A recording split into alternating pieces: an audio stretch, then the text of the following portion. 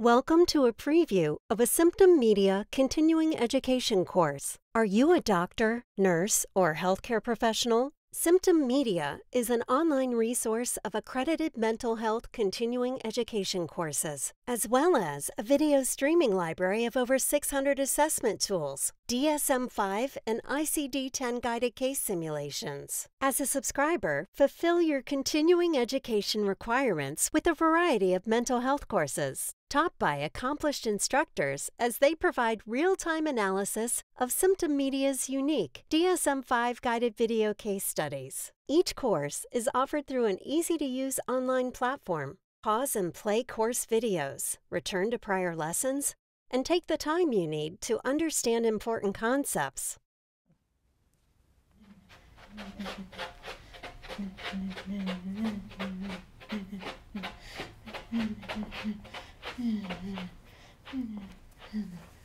Did you know it was dinner time?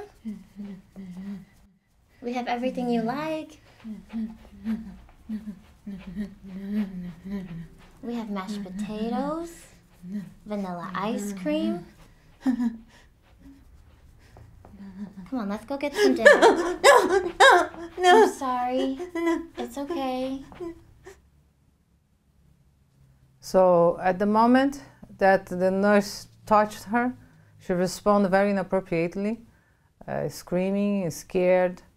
At this stage, the patient's desensitized from the outside world and socialization. So a touch or coming closer to them can be very scary because they really don't understand anymore what's going on.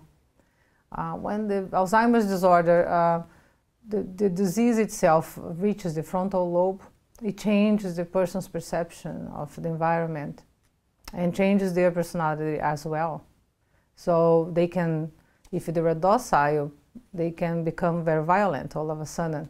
So frontal lobe really commands the reasoning and understanding and self-control, self-regulation. And when this is impaired by the disorder, anything can happen.